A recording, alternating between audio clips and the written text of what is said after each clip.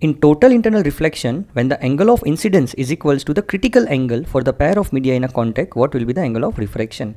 Now we know that if a ray is passing from a denser medium to a rarer medium, it will bend such that the refracted ray moves parallel to the surface.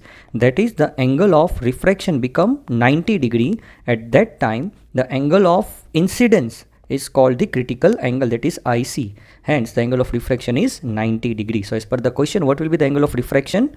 That is, angle of refraction is 90 degree.